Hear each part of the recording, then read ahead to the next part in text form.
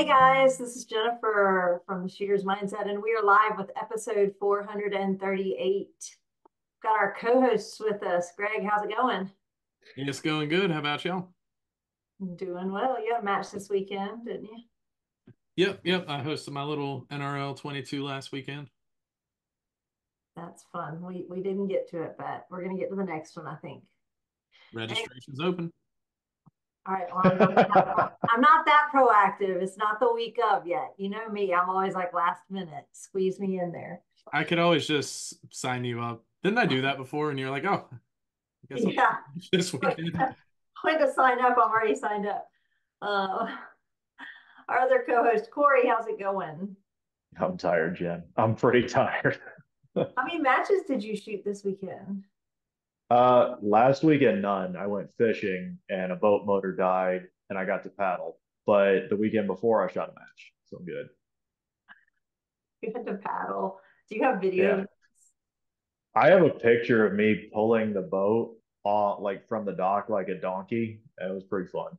You should post that so I can like I that totally needs to get posted. All right, and our guest of the hour this week, we have none other than Justin Watts. How's it going, Justin? The lady's pet and a man's regret. That's me. I fully expect there to be a lively comments section this week. So Oh, I'm sure. I'm sure there'll I be have no some. doubt. Y'all ask all your questions in the live, and we'll ask Justin live whatever you ask him. So, for anybody that doesn't know you, I know you've been on the show before, and you're pretty heavy in precision rifles, so most people know you. But if somebody doesn't know you, can you introduce yourself? Tell us a little bit about yourself and how you got into shooting and kind of what you do. Yes, my name is Justin Watts. I own Valid Bore Precision, and I'm also the J in JTAC, Precision Rifle Training. I've got another couple businesses as well. But I got into shooting in the Army. Um, and when I got out, started doing training, opened up my range, and some PRS shooters started coming out to my range to train, and that's kind of how I got into it. And now I am self-proclaimed the best shooting instructor in the industry, um, backed up by fact. Um, so that's what I do for a living. So, so how long have you been shooting? 20 years, close to it. About 17 years. I mean, you don't have that much experience then, so No, nah. not a lot. So, why are you the seventh best PRS competitor in Oklahoma? Mm, I don't think seventh best. That's not accurate. I will yeah, people, I got a wall of shame at my range that people tend to think they're better than me.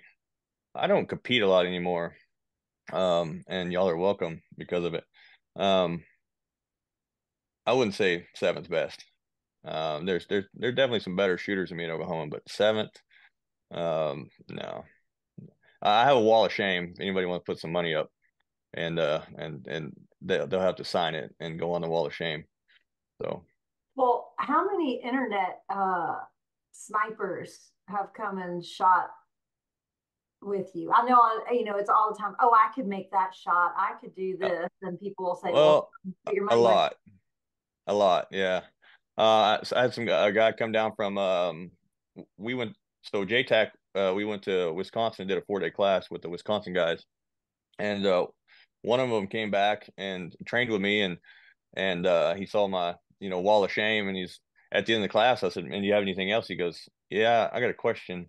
He said, "How bad do you want to lose a $5 bill, or how bad do you want to lose a dollar bill?" And I said, "All right, let's do it." And so we had a shoot off and he lost. And he said, okay, double or nothing. And so now it's for $2 and he lost again. And this time he's like, okay, $5 bill, $5 bill. And he lost a third time. And so I signed that and put it up on the wall. And then one of his buddies came back down from Wisconsin to train with me about a month later. And he said, hey, I want to want to bet you that $5 bill. And so Richard bet me a $5 bill. And I said, man, here's the problem. Like, we're going to have to use your gun because I don't have my gun. And I said, but, the stipulation was no Kestrel. You had to make a wind call just on your own. And he ended up losing a $5 bill as well. And so there's a bunch of people. Eric Savannah bet me I couldn't hit a golf ball at 300 yards with one shot. And again, used his rifle because I didn't have mine. And he lost a $20 bill. So it's signed on my wall. And I just got a whole wall just decorated of, I only take stuff serious when something's, at stake. And I don't compete a lot. I usually shoot about 3 matches a year now. Because I do mostly training, and I've got some other businesses that require a lot of my time, and I'm a single dad, so I have a lot of other priorities. I don't shoot a lot of matches, but I mean, I always go in the finale with a 290 something plus, and I don't take the shooting part as serious as some do. I take the training. I like taking my students and watching my students go out there and be the best in their region, or win PRS bullets. That brings me more joy than my own trophy. I got too many trophies. I mean, I can't even have them all in the same room. So that is a first world problem. First world problem. Can't talk. Yeah, some in the range, some are in my living room, some are in my shooting room, some are in the shed. I mean, all those big checks, those are on the wall, some of them are in the corner. I mean, at some point, we wanted to do like a JTAC photo where all the instructors brought all their trophies and put them together for one picture, and everybody's like, dude, I can't haul all those. Like, I couldn't even fit all those in my truck. So yeah, it was a good idea, but we would need a semi. So tell us a little bit about Falbore. For anybody that doesn't know, tell us kind of what all it is, and then what matches are you hosting there? So Falbore Precision is the longest and largest gun range in the state of Oklahoma. We have targets out to a mile. We have pistol and carbine bays. We host regional center fire and rim fire matches once a month, and then I host 2 national PRS matches a year, which is the Okie Showdown, which is my May match, and then we do something really unique called Silent Night, which is gosh, you're gonna have to bear with me for a minute. I got braces and I have a little bit of a lisp. Silent Night is a suppressor only night match. It's shot in complete darkness. The same rifle that you would use for a daytime match. You don't need night vision or anything like that. The targets are illuminated. So the positions you shoot from are dark. And I light the targets up. So it's a really different match. It's really cool. Everybody's got glow sticks all over them, and it looks like a rave going on at night out there. It's pretty cool. That sounds really cool. I need to come to that. I don't know if I want to come back to Falbore though, because last time I was there, it was very, very cold. Yeah, it won't be cold. May and August, yeah, it's definitely not going to be cold.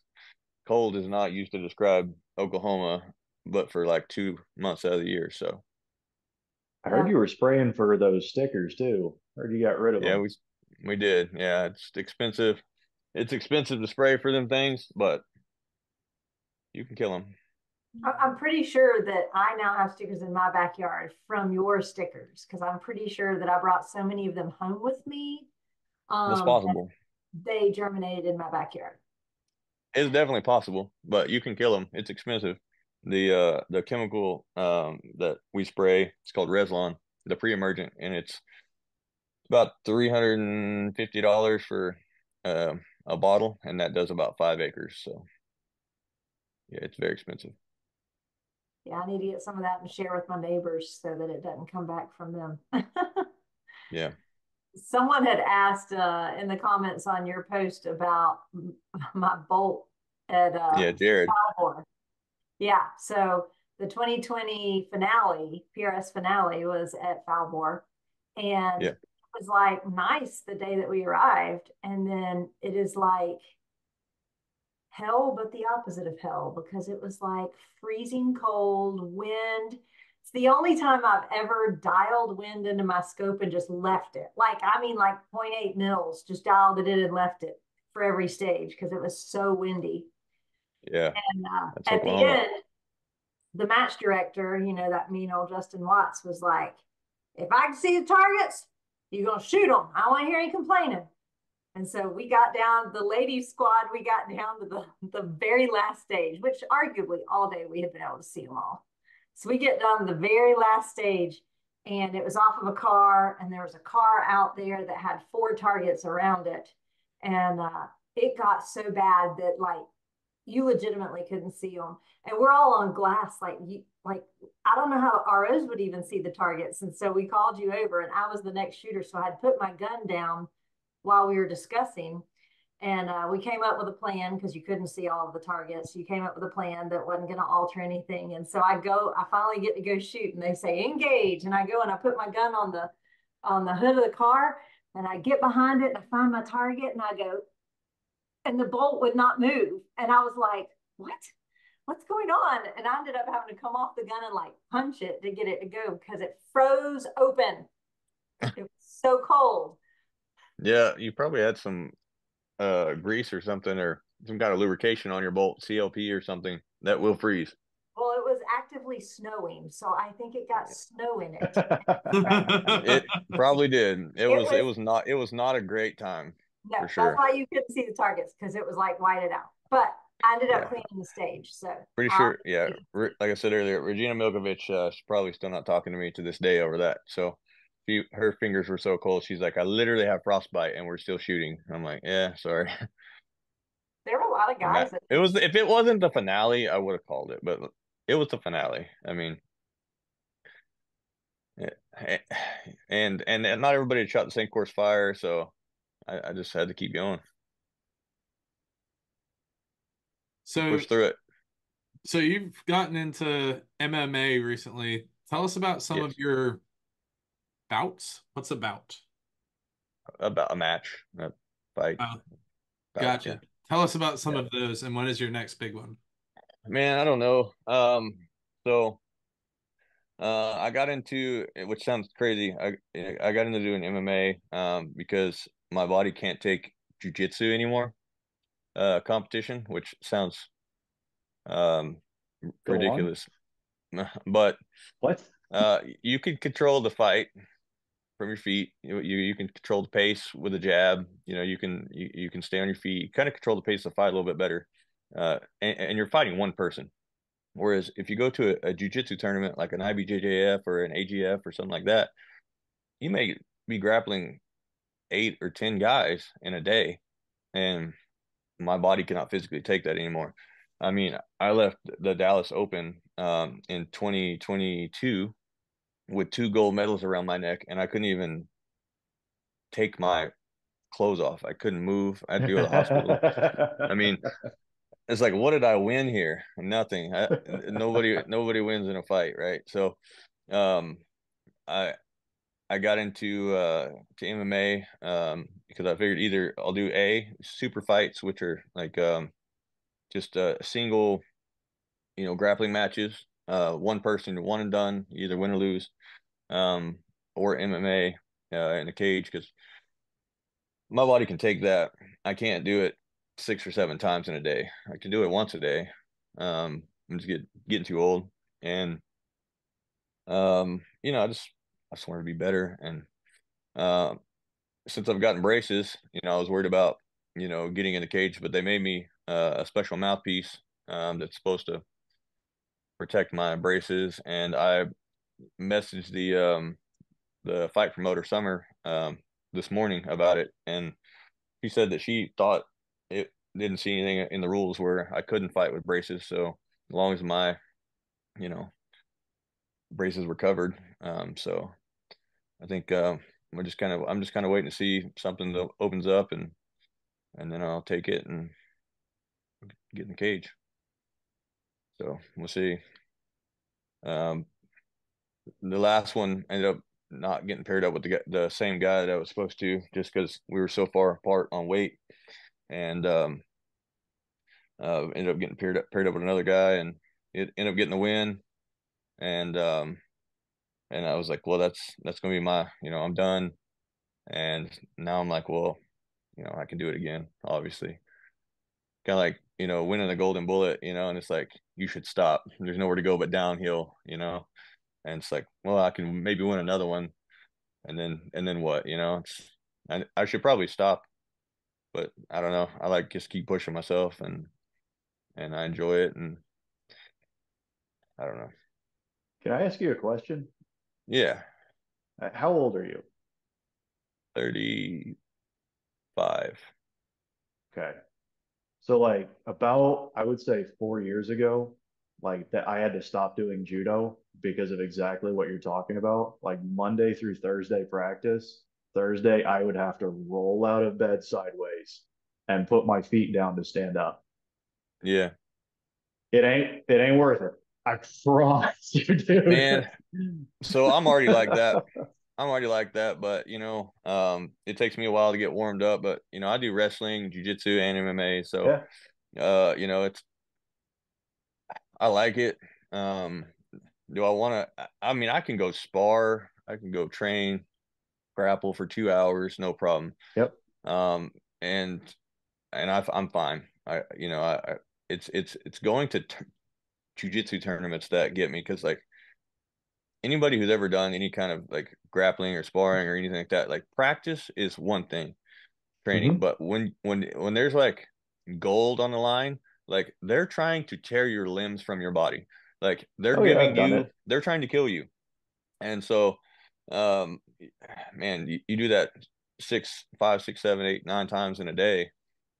Yeah. My body Yeah. just can't take that anymore. So I know it sounds, it may be nonsense when I say like MMA is better, just because I can control the pace. Once you hit the ground, like there's no controlling the pace at that point, really, unless you're good at wrestling, um, and staying in control. But it may be stupid, and it may just be in my head. But I feel like my body takes less damage doing that than it does grappling for 7 or 8 guys in a tournament. I'll agree with you that the vast majority of tournaments I went to, I felt way worse than a week of practice.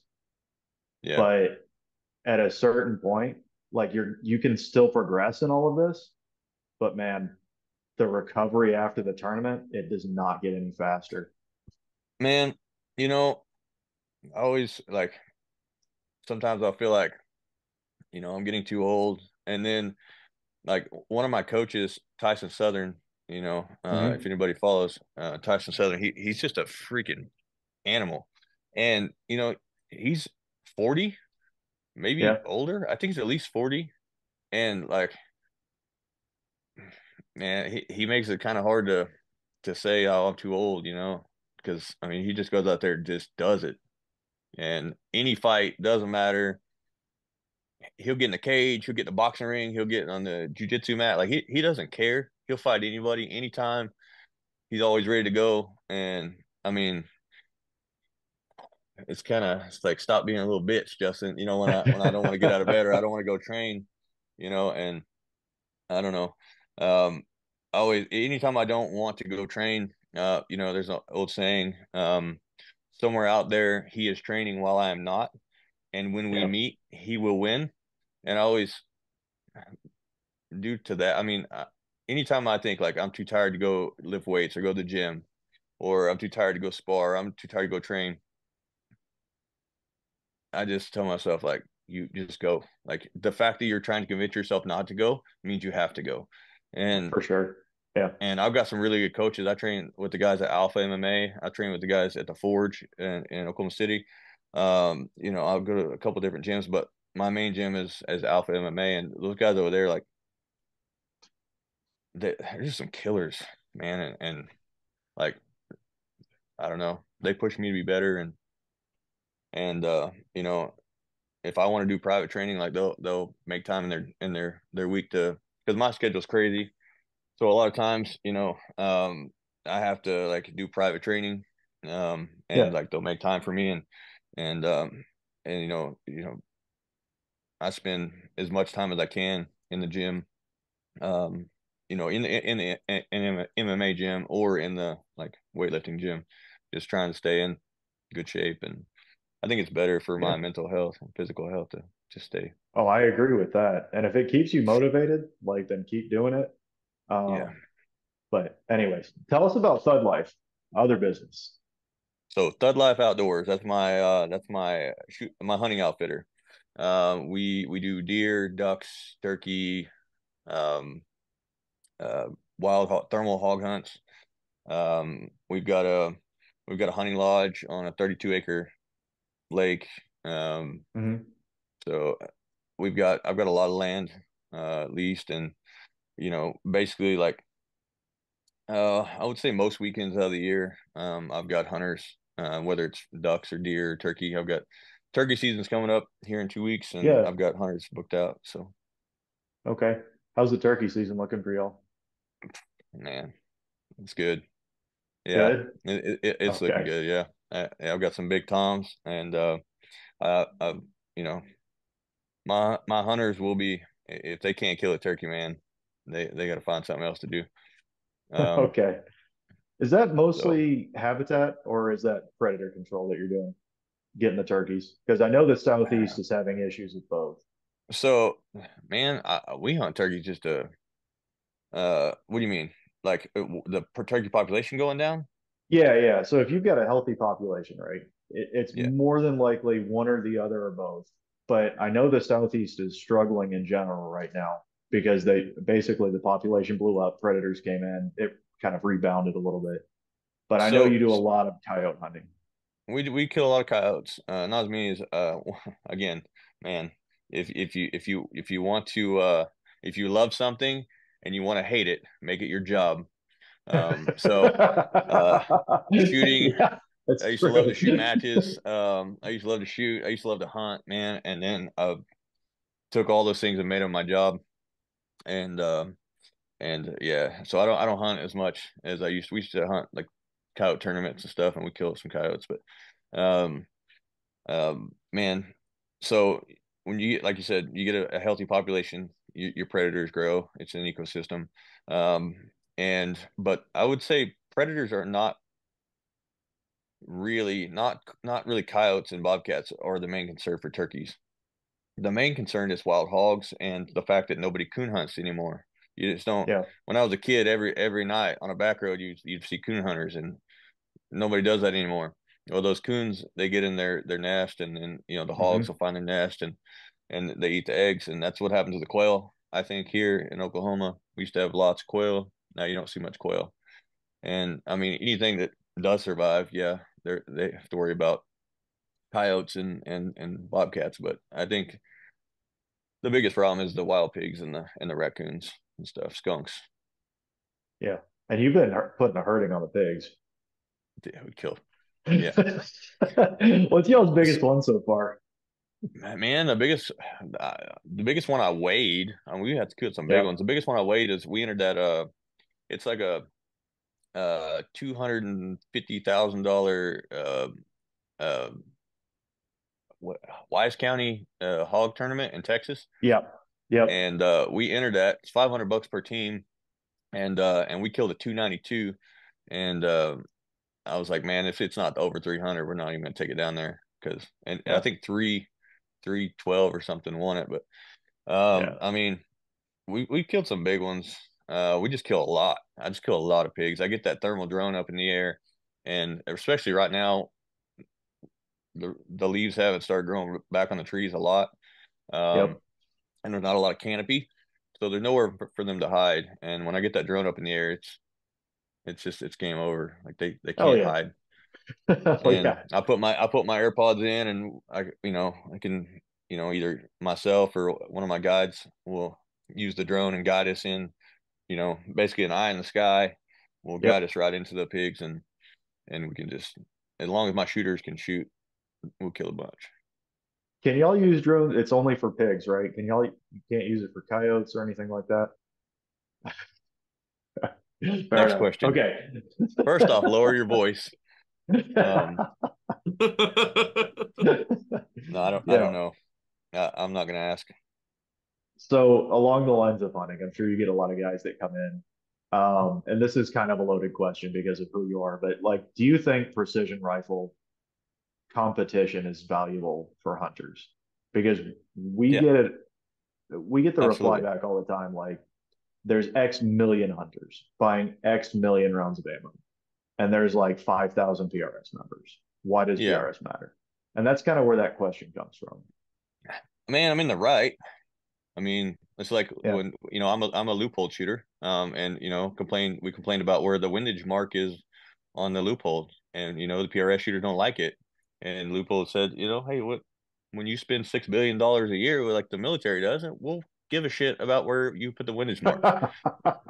It's like, yes, it's us PRS shooters, we do matter. They do matter to companies. Obviously, these companies Yeah. are supporting, Loophole, Vortex, all these companies, obviously you have a rifle in the background, you got a lot of sponsors. They do care, Federal, they care about you, but Federal doesn't care about you as much as they care about their hunters, because they would go out of business.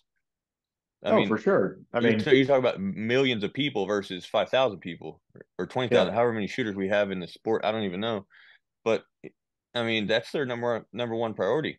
When the ammo shortage hit, I mean, their main focus are NATO rounds, 9mm, 223, and then your hunting calibers, Yeah. and then your 6.5 Creedmoors, your 6 Creedmoors, stuff like that.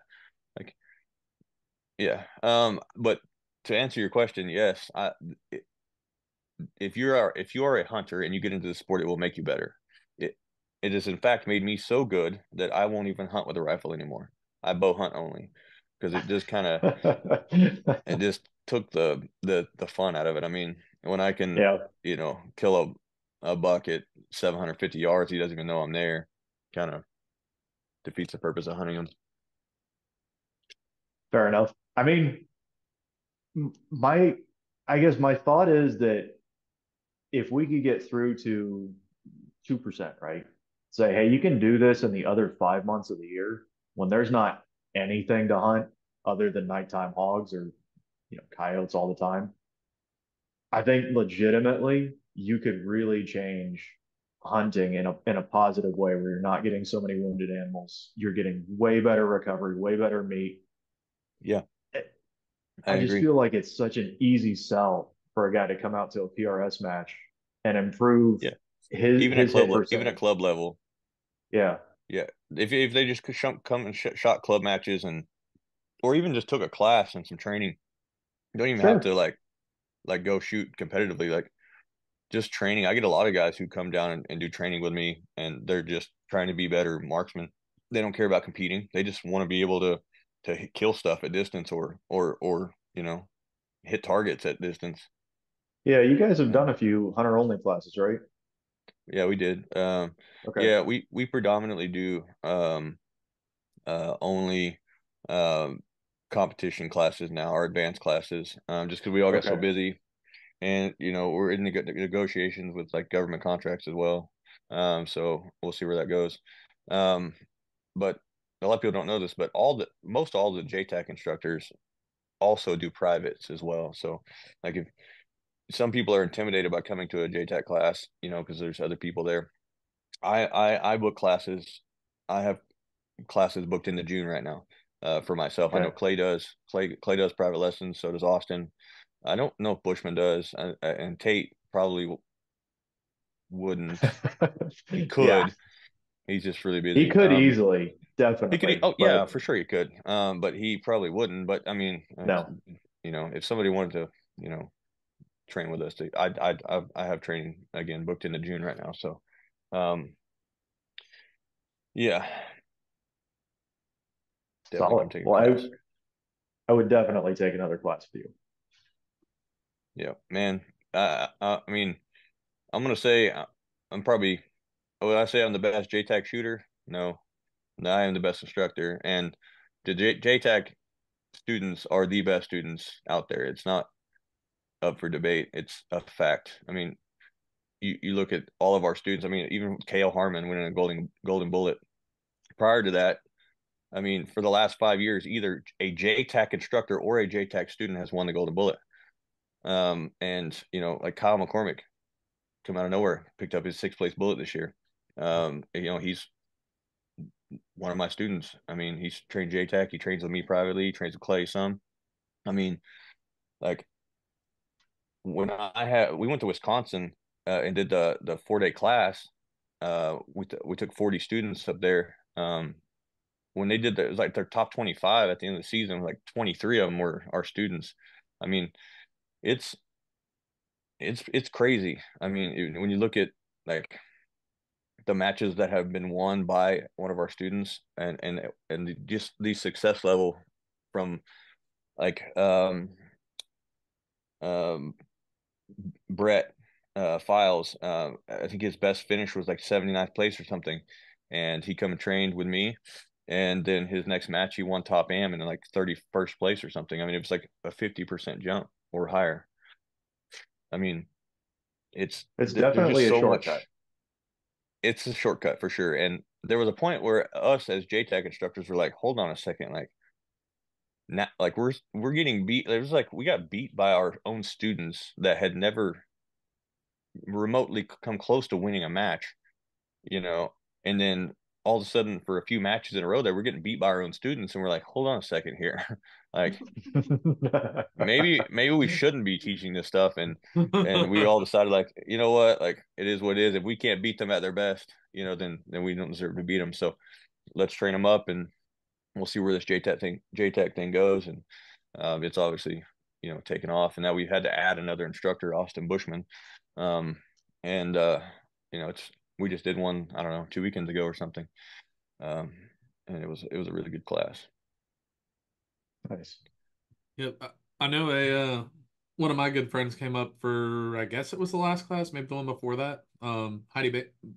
Heidi. Heidi, I love Heidi. She Is is she? the sweetest thing ever. Yeah. Yeah, and she's awesome. Mhm. She did really well. Her fundamentals, like I normally have to ride people about the trigger pull and their fundamentals, and I didn't have to say anything to Heidi, you know. She is a She straight machine. she is a machine. Yeah, and she's what, like 5 foot and 100 pounds, 50, 90 pounds. I don't know. She's tiny and lugging that 30-pound rifle around. I mean, Hmm. yeah, yeah, she did good. She A was one of our hundred better percent. students. She's 100% spunk though. Oh, Yeah, she's spunky. oh yeah, without a doubt. I love Heidi. I Yeah, still think we need to get her on for a show. That would be yeah, fun. That would be so much fun. yeah. She was super nice, and I guess you know, she took a lot from the class, from what she said. So I'm hoping that she said that I think she said she did very well in her region for her regional matches, and so I think she said either top 10 or top 5 in her region. So I'm like, Heidi, you're gonna be winning these freaking your regional matches. So I'm eager to see how that pans out.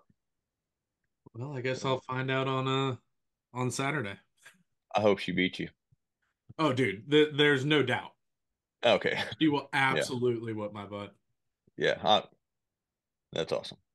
Yeah, she has like she practices, she's disciplined, she goes to trainings, she works on the fundamentals.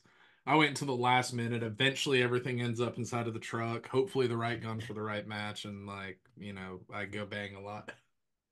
Yeah. Um Close so, enough. so we're about at the midpoint of the show. Remember, if you're watching us live on Facebook, ask any questions you may have in the comment section of the video. We'll ask it live on air. Other ways to catch us, you can always check back on the Shooter's Mindset Facebook page. Videos stay up there forever. We usually upload to all the podcast apps the night after the show. Then finally, everything eventually ends up on the Shooter's Mindset YouTube page. So that's a great place to check out past episodes. Um, so back on the JTAC stuff. Do you guys have any new classes coming up anytime soon?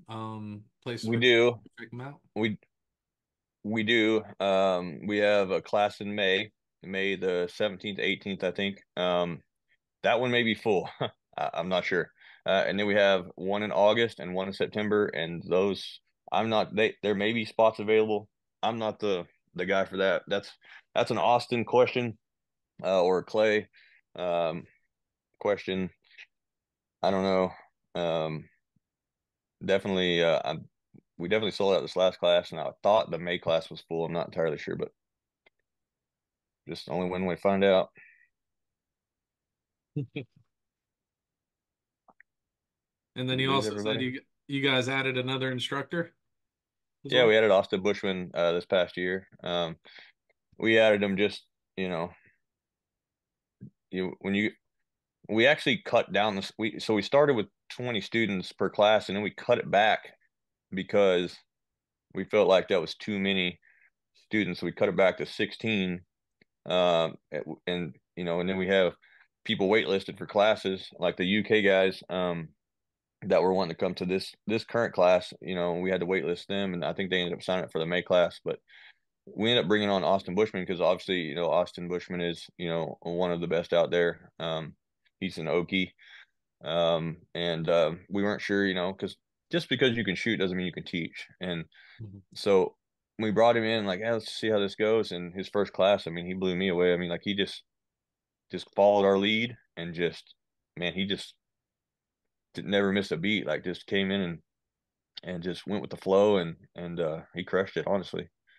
And so this last one we did was our second class with Austin with Bushman, and it was a good class. I mean, he's very analytical.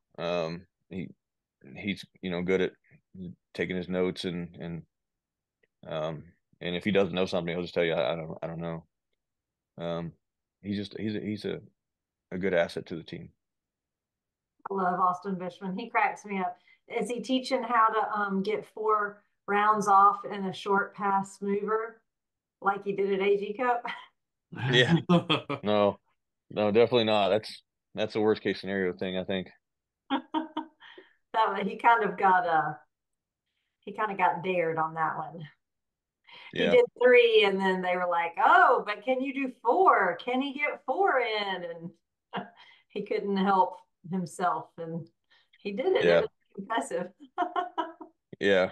No, So he's already impressive. I mean, he's a right-handed guy. He's got, obviously he's got one fake eye, and it's his dominant eye. So he learned to shoot on his weak side, and he shoots left-handed and his non-dominant eye, and I mean he does it very well, obviously. So Philip asked a question about where the classes are being held at, and also like 99.999% of people watching, they know what what the JTAC classes are. But can you give like a quick like 2 minute, what is JTAC? Where are the classes? Why do you want to take those classes versus other classes? Sorry, man. I got my ADHD. I staring at my biceps, and this camera makes me look good. Dang it. I wish my mirror looked like this at home. Went to the doctor. She said I was morbidly obese, I think is what she said. I don't know. My ears aren't that good. Um, so the JTech classes, we host some of them in Leedy at Clay's Range, and then we host some of them in um, at my range. So we like flip flop back and forth. This next class is at my facility. Um, and what JTAC is, JTAC stands for Justin Tate, Austin, and Clay, and now it's Justin Tate, Austin, and Clay. Um, but which still Nice. works, I guess. But Nice. so basically, a lot of us were doing training, and the reason we kind of started this JTAC thing is so we weren't really fighting over students. I mean, we're all Okies. We're all some of the best to ever do it. I mean, like I said, the Golden Bullet stayed in Oklahoma for 4 years straight. And before that, Matt Rousseau had it for 2 years in a row. And instead of fighting over students, we just thought, hey, what if we just put all of us together, and you have some of the best to ever do this in one spot, and we'll put a training program together and see where it goes. And so we started doing we were going to do beginner and advanced, and we're like hunter and then like a beginner and advanced, and we sell out these advanced classes so much that that's really all we've been booking. And basically, we like it that our students have already shot matches before. It's not required, but you definitely you definitely still learn a lot, but we like it when our students have, shot before. Yeah, it So helps. it helps, right? So they kind of know like what we're talking about when you say a troop line or a TYL Yeah. or, making corrections on the clock. And um, we have a class curriculum. We spend about half a day in the classroom, and then we go to the range, and then we split up in groups, and we cover, wind and, shooting off your belly, and then we cover positional shooting. Two of us will cover positional shooting, and two instructors will cover, you know, something else, and then we basically do that for half a day, and then on day two we kind of just flip flop, and then we'll do that the same thing we did in the afternoon on day one. We'll do that the next morning, and then we'll break for lunch. We feed our students steaks, and then we go back to the range, and then we kind of do we have like different stations. Like we can, some students choose to do like a mini match. We'll get like a group of 10 guys that'll go shoot a match against each other, and kind of real live coaching. And then we have some people that they strictly just want to focus on positional shooting, to getting better at that. So they'll spend the rest of their class time doing that. And some people work, just want to work wind and shooting off their belly. And so we kind of break up. So we have 5 instructors. We can break up and do different things, and it's been very successful. Yeah, so I want to just emphasize one small point that you glossed over. Clay's dad steaks aren't just steaks. Like they're Yeah, top 2 to 3 steaks I've had in my life. They're yeah, really good. yeah, yeah, yes, yeah. Tina is a great cook, but she is the second best cook in that household. Um, Lynn can definitely throw down. Um, no, I mean, I've had some really good steaks, but I don't know if I've ever had one that good. I mean, that man can cook Yeah. some steak, and his burgers too. I mean, he just makes a really good burger. I'm always on a diet, so I love it when we go there because he always makes some sort of meat and something I can eat. So Yeah. I like it. So, what do you see is the key to growing long range competition? I feel like that is a loaded question because everyone's trying to grow the sport and everybody has different ideas. So, I always like to hear everyone's. Well, I mean, to me, and again, um, my opinion varies, but I think keeping, a lot of people, expensive, the cost of getting into this is what really hinders a lot of people, and the intimidation factor of matches. That's why my club level matches, you know, I have a really good like group of shooters that shoot my matches. They're willing to help anybody. And I'll have people come out and they say, "We just want to watch." I'm like, "No, don't come watch, come shoot." Um, Yes. and I will pair you with some people, and they will help you. And you know, I have not raised my prices from the day I opened my range. Just as a public range, period. My range fee is $30 a day, or 300 for the year, and I have not raised those prices, not $1 since the day I opened almost 9 years ago.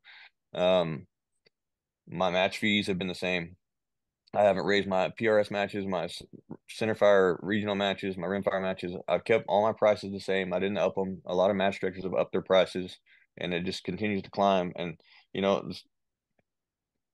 I mean, shit, it's already hard enough to go. You're already spending $1,000, no matter how you Yeah. swing it to go to a 2-day match. It's hard to do that, and that's why a lot of people went back to the regional level, especially with ammo being hard to find. People went back to the regional level, um, to shoot just so it's affordable. I mean, I think growing the sport, we gotta.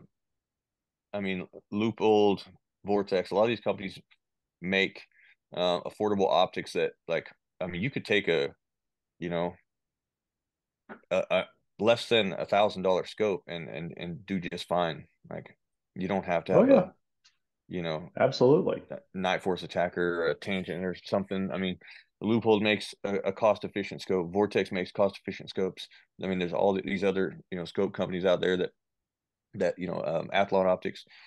stuff that make these scopes at an affordable price, and there's real production rifles out there. I mean, I don't want to get onto the topic that Go will strike ahead, a nerve say with it. me. That I'll grab one out of the closet, Justin. Say it. don't go pull out your $5,000 production rifle. I don't want to see it. We talked about this No, on but our last podcast, yeah, it's a and great point though. There are real production rifles. there are real And production like, rifles out there, and there's real like affordable scopes that you can get into the sport. yeah, And I mean, unfortunately, you're going to be competing even in production class against somebody shooting a custom rifle. But you can still get into the sport and go shoot production. And yeah. uh, And when you started, right, fixed 10 was still a thing, right? Now we yes, have like 1 to 10 optics that, I mean, glass quality is unreal, like yeah, unbelievable compared to when we started. And yeah. you've got a 7 to 35. You could probably get the 5 to 25 series now under 1,000 and still have probably on par glass with what y'all started in the fixed 10. Probably better. Right. Probably better glass. Like, Yeah, and you're shooting most of the time 15 power, maybe. Like, it's not yeah. like you need 35 all the time. No, So, I set mine at my loophole's got a mark at 17, and I leave it there for the entire. yeah. I don't ever touch that thing. Yep. Um, I don't think I ever touch my knob the entire match. I know some people do. I don't. Um, but I mean, yeah, it. Yeah. I think growing the sport, we got to have. We have to grow the sport, right? So taking people under your wing, get them to go shoot a match. Because some guy at your range that's like a little nervous about it, like talk them into going with you, and just take them under your wing, and hell, let them shoot your rifle if you need to. I mean, um, there used to be like an old clicky kind of mentality to this sport. I thought when I first got into it, and I think that's pretty well gone away. I mean, the, this is probably one of the best sports I've ever like been in as far as the people go. Everybody seems to be willing to help, and um, at the end of the day, I know Shannon Kay said it, a few years ago, and you know, not everybody agrees with stuff that Shannon says, but I know me and Shannon have all had our arguments, but he said at the No. finale, he said, if you judge your character on how you shoot a precision rifle, you have your priorities messed up, and that that stuck with me. And I tried to, because I kind of was really driven at like I have to be the best, I have to be the best, and I realized like, hey, even if I don't win, like everybody still loves me, and they love my personality, and when I did win matches, or when I do win a match, like that's just something better. But like I have a really big name in this sport, and it's not because I'm the best. I'm one of the best, but I'm not the best. There's a lot of better shooters out there than me. I have a big name because of my personality, and um, And I hair think that gel. Hair gel yeah, helps. yeah, that's what I told Greg when we first started earlier. I was like, man, the last time I was on this podcast, I think the only thing that's changed is my hairline, um, which is fine. I'm getting older, but I don't care if they turn gray as long as they don't turn loose. So Yeah. I Kind got of some gray. along I got some gray the coming in. same. Oh, you can just brush it. It's salt and pepper. I think that's in right now. So So along with what Jen was asking, like growing the sport on your other side of business, on side life, how do you grow hunting and specifically youth? man, so I honestly, when we first started, I used Facebook, like the marketing on Facebook. You can Mhm. pay the Yeah. thing, and it'll boost your post, and we did that a lot.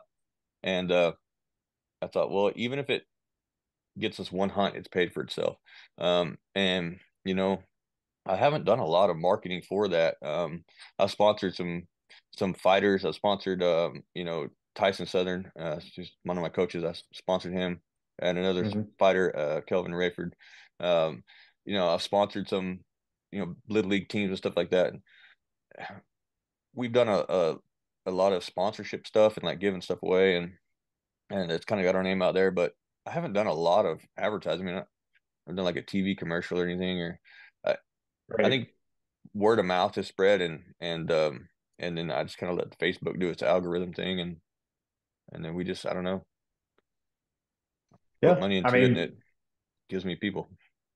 yeah, kids are always on the phone. So, I mean, if they see it, it's probably going to be on social media these Yeah, days. and I do cool shit too. So like if you watch some of our videos, Yeah. um, Yeah.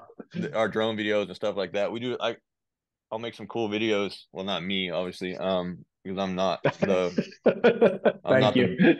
the video guy, but I will have videos made just doing cool stuff, and you know it's promoted itself, I guess. Yeah. A I lot don't of know that I want it the to grow anymore. Yeah, a lot of the thermal, especially like video quality, like we were talking about with optics Yeah. earlier, video and recording. Like, could you imagine using thermal 20 years ago, being able to say, yeah, I'm just gonna live broadcast this from my phone? Like, what? Yeah. Yeah. And I remember being in Iraq looking through thermals, and thinking like this is the craziest shit I've ever like seen in my entire life. And then, you come back and I get back from, being in the military, being overseas, and you're like, oh yeah, like my uncle's got one of those. I'm like, no, there's no way. There's no way he's got one of Oh yeah. those. Like this is like a classified thing that the military only owns. It's like, nah, like he kills pigs with that. I'm like, what? And they're like, hold on. So that's when I got into thermals, and that was probably like, I don't know, 8 years ago, probably. Yeah. And now we kill. I mean, I killed 200 and something in a month. Um, it just me and Tate and Glenn Knutson killed like 60 something in one night. We actually ran out of ammo, and I have a video of it. Glenn Knutson actually stabbed one. That man had a fixed Yeah. bayonet because he ran out of ammo, and there were still pigs running around our feet. It was crazy. So What is your favorite animal to hunt? split tail, Really? yeah, Okay. no, man, I don't know. Got into hunting duck. Once you've, I don't know. Once you've hunted people, man, it's kind of hard to want to hunt anything else. Um, Probably ducks. I think it's probably I burnt myself out on pigs and coyotes, so probably ducks. Okay. Cool. Yeah. I do have something I need to um tell you guys about a new app device that's coming out. It's actually Clay's. It's called the JTAC Shot Timer. And it's it's in beta testing right now. I believe he said, in the near future. He didn't want to put an exact date, but maybe the next few weeks, hopefully.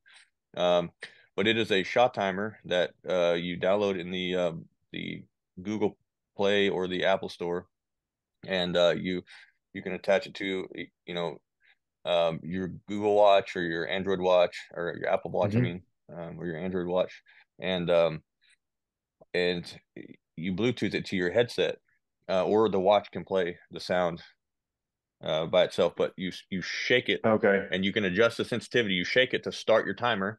So when you have your rifle in your bag in your hand, you can adjust the sensitivity, so you can just barely bump it, or you have to shake it really hard, or kind of however you want to set it. And you can either hear this in your muffs, or it'll play the sound from the watch. But Huh. it'll give you you can set it. There's a bunch of different settings. You can set it to give you, how, if you want a 30-second, reminder, if you want a 10-second countdown, if you want it to count down the entire time, uh, and it'll play, and you can it'll you can record your own voice, like, so you can hear yourself, or he's gonna drop download packs where you can hear me, like, hey dumbass, you got 10 seconds, don't break a bad shot. um so like you could have one of the JTAC instructors like talking to you in your headset the entire time, coaching you. I can say whatever I want, coaching you through. I could say like, hey, you got 10 seconds left, take it easy, you got two good shots left, or whatever you would want them to say, and it'll play in your headset. And the app is, like I said, it's in beta testing. Clay has it. Clay has the app, and it's working. Um, So hopefully he gets that. It'll be, I think, $19.99 in the App Store. And it, again, you can record your own voice, or you can use generic sounds like Siri, or a British guy or whatever, or you could, download one of our voices, and have one of us coaches talking to you the entire time. So it's pretty cool. Pretty cool app. Again, it's called the JTAC Shot Timer, I think is what he was going to call it. So yeah. Pretty nifty. Yeah. Yeah. Or JTAC Match Timer, something like that. But yeah, pretty cool. So, what are your thoughts on the current trend of painting rifles to personalize and differentiate them? What? I don't know. Just, a unique paint job. Do you think it's important when going to the line? Is this so funny? Is this a joke? Yeah, yes, I do. Yeah, I think it's I super asked important. if you read these. Yeah, I think it's super important to make sure that you know which rifle is yours, so that you don't mistakenly pick up someone else's and have your match go to hell in a handbasket really fast. I know from personal experience. I was about to say, you sound like you have experience on that. Yeah, I have experience. Yeah. Well, when you have two twin rifles sitting next to each other, and the only difference is the caliber, it's kind of easy to get mixed up. And at that point, I think I was either in first or second, with 2 stages left, and I cleaned the last stage, so it really came down to that one, and that one cost me 7 or 8 points, I think, because of that. Having to go, to the stage and find out it wasn't my rifle, go find my own rifle, come back and have 20 something seconds to get a couple shots off. On an easy clean stage, it was a big mistake for me. But we all have those mistakes, and my rifle I is will say, obviously you fixed it. I You will fixed not it. make that mistake again. Well, you say that. Yeah. So Please tell me it Oh happened no. again. in Raton, yeah. So I rode on every side of the rifle, but the top of the cheek piece. So when I come at it from the back of the rifle, it still looks the same as one. And a guy had his set next to mine, and I picked his up again. My ADHD, I picked his rifle up, and I was getting ready to start the stage, and he looks and sees. He went to go dial his dope, and it was Justin Adamson. He went to dial his dope, and he's like, "Where's my rifle at?" And he sees mine sitting there. He's like, "Where's mine?" He looks over, and I've got a rifle in my hand. He's like, "Hey, that's my rifle." And I was like, "Holy shit, that is your rifle." And as soon as I looked over and saw the custom writing on the side of mine, I was like, "Oh my gosh, you're an idiot! You did this twice." But Well, yeah, for those that don't know, tell custom. them what your custom writing says. it says not Clay's rifle on the side, because I picked up Clay's rifle, and we had at the time identical rifles. And I picked up his, and the only difference was mine was a 6 Creed and his was a 6 BRA. And yeah, it wasn't going to chamber. If it would have been shooting the same calibers, I wouldn't even have said anything. I just would have shot his rifle, and he wouldn't have cared. But at that point, like when I realized it was the wrong rifle, I'd already dialed his turrets, and it says specifically in the rules like you cannot touch another competitor's turrets, or it's an automatic match DQ. So I'm like, am I disqualified? Can I restart? And Tom Jacobs is like, no, you can't restart because the timer's already started. We can't start your time over. I'm like, well, am I disqualified? And he's like, I don't know. Like, just go get your rifle and shoot what round you can, and we'll get George up here. And then obviously it wasn't intentional. It wasn't malfeasance or anything, so they let me continue the match. But yeah, it definitely was not cool. So That is funny. So yeah. now we need to change the rules to say any intentional changing of matches. I mean, by the rules they could have disqualified me, but George and Brian, they're in the spirit of their match is if you haven't shot that Hornady match, it's super awesome. And I had the Hornady guys. I was shooting with the Hornady guys in my squad, and they were like, "Yeah, let him get a reshoot," and like it was my dumb ass fault. It's like, what's that saying? Like, you don't blame people for the road you're on. It's your own asphalt, kind of deal. Yeah. I don't know who to blame. Was it me that picked up Clay's rifle or Clay for setting his rifle next to mine? But I'm gonna blame Clay. Yeah. Don't I don't park know. next to me anymore. Yeah. I mean, I'm like a squirrel brain, so like if there was a truck next to mine, I would definitely go get in it that looked like mine. I mean, so It honestly probably didn't even have to be the same color, and I would try to get in it. I'm also squirrel brained as hell. That's why that looks like that. Yeah. Nobody's gonna mistake that. I'm, Here's the I'm, a, cup. I'm gonna be real That's honest with you. Nice. I could probably mistake that. that. I'm not gonna say that it's 100% at this point. So it's very possible that I could mistake that rifle. I, I have faith in you. Oh, I'm gonna do my best. Do we have any live questions? I don't know. I wouldn't even know how to read You had some those. raccoons steal some T1000s? I did actually. Do I? Yeah. Yeah, my flasher, like I lost a flasher and I was like, where is this flasher at? And I went to go get it and it was Yeah. gone. And I knew it had gotten knocked off of the target during the match, but when I went out there right after the match was over or the next day, it was gone. And like I looked Huh. everywhere, I was like, maybe it got like a bullet, like, obviously a bullet's not gonna knock it off that far. So I'm like Yeah. walking around looking and there was raccoon tracks all over the berm. And I was like, surely not. And raccoons like shiny things. And I think Yep. what probably happened is it bumped it and it went off and it was like, oh, I want that. And it took it. And I don't know what it did with it, but yeah, I never recovered that. And of course, Magneto Speed being a great company was like, sure, like we'll warranty that. I mean, honestly, we just kind of have to at this point, like we just kind of have to warranty that. Just I don't know. They did. They sent me a new one, so that was cool of them. They didn't have to. Obviously, I don't think theft is in their warranty policy, but they did it, and so that was cool. Honestly, they probably just like the story and like making fun of me for getting my Yeah. T1000 stolen. Ryan Hay gives me shit about my T1000s all the time, having spider webs in them. He's like, man, if I got to fight Black Widows to like rebuild your T1000s, and I'm like, well, I just kind of leave them on, forget about them, and they work. I mean, I'll just buy another one. Ryan said next time a raccoon steals one, in order to get it warranted, he need to provide video evidence.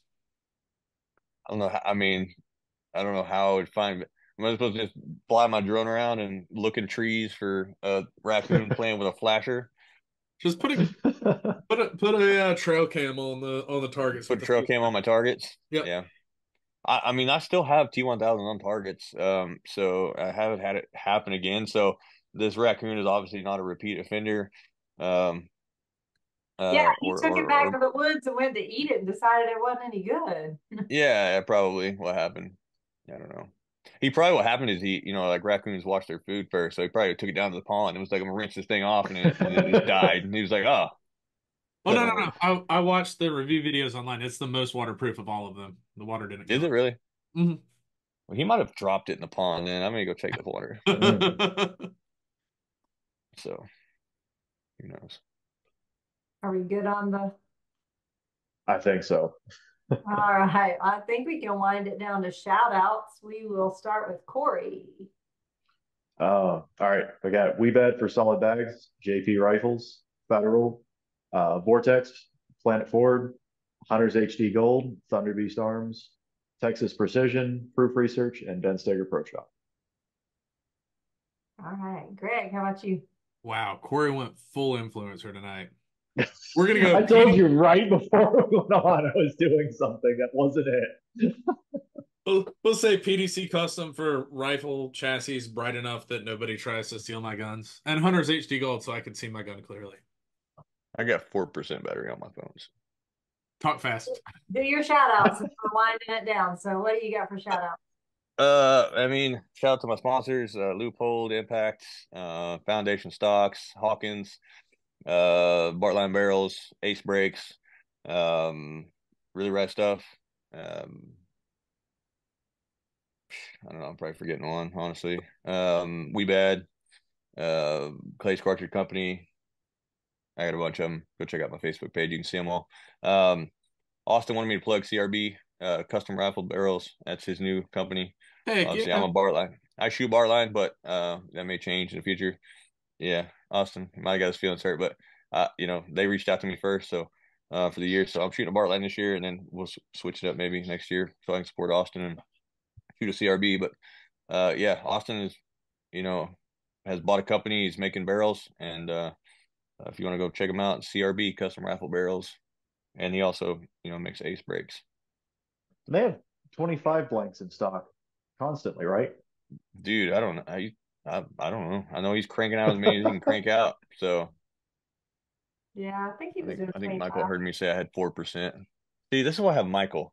If you don't have a Michael McDonald in your life, then I don't know what you're doing. Like, Oh, or maybe it's just me.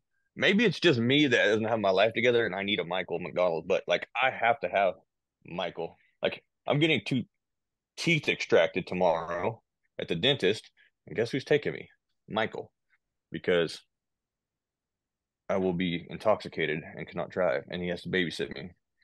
Michael, Yeah. if you could just message me about rates for writing on Justin Swarthead tomorrow, that'd be great. Thank you. or Oh, video. yeah, don't give him any ideas. Last time he took me, I was intoxicated, took me to Sam's Club and just let me walk around. I bought like $800 worth of shit. Like, I bought like 4 boxes of like coffee, and I bought like some hot chocolate bombs. I don't even like hot chocolate.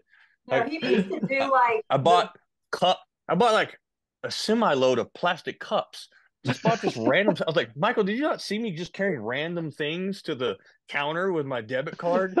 You just let me go. He's like, I thought you needed that stuff. I'm like, yeah, I needed 8,000 plastic cups. Yeah, and coffee for the next 4 years. he needs to Yeah, I do needed like that. the brothers did to their sister when she had teeth out and had all the medicine, where they like recorded something all, like off the radio, like that it was a zombie attack happening. They had the Oh, radio like, and probably.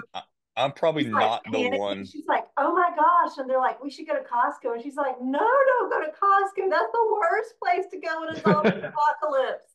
And then they're like, "Well, we can only take one animal. Should we take the cat or the dog?" And she's like, "The dog. The cat's an asshole."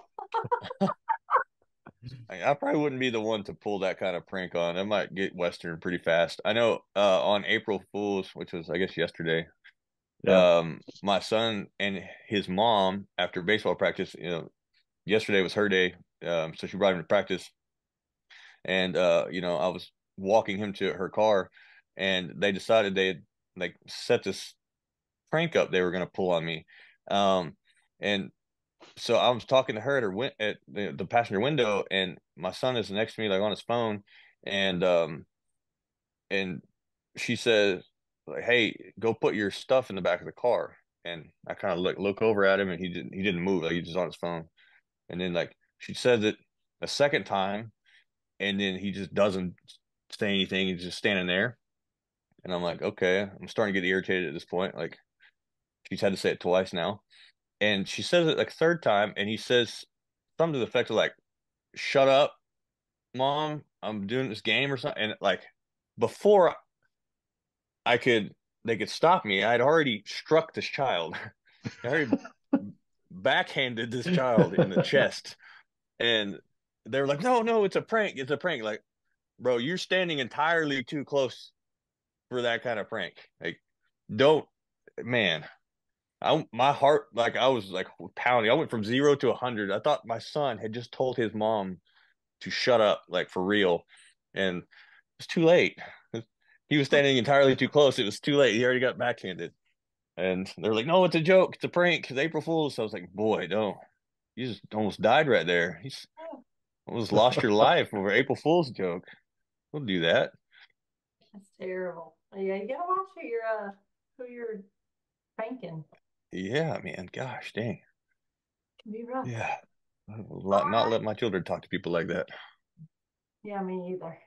I like Yeah, the only reason I'll I let even you, like my kids is because I could beat them because I I was guess this was like some they were it was some something they had saw on TikTok. I don't know TikTok, but they saw it where like they were getting dad's reactions to like the kids talking back to the mom or whatever, and It's a horrible was idea. like, I know. So I was like, if you're gonna do it, like you should be not within arm's reach of me. Like that should have been like pre-planned. And I guess he had told his mom, like, Mom, I don't know if this is a good idea. Like, are you gonna defend me? She's like, No, I'll defend you. And but he didn't plan the whole like, you know, reach thing very well. Um, because yeah, he caught these hands pretty quick. So That is funny. yeah, jokes on Well, them. I know, for real. Well, for my shout outs, I just want to thank you for spending a couple of hours of your Tuesday night with us here on the show, talking about all of your good things you got going on. And I think with that, it's going to be a wrap for episode 438. Yeah. I shared a post earlier about like, you know, you decided to do an episode of podcast with your friend and it, you know, and it shows like the guy's getting walked out by the FBI. And I'm like, man, I'm probably gonna go to jail after this. I've talked about child abuse and he asked me about some questionable things with my drone, like whatever. No rests I'd, for I'd, this. I'd, I'd be a shot caller in prison, so it'd be good. It's not that kind of podcast. So, Yeah. all right. And we'll see everybody next week.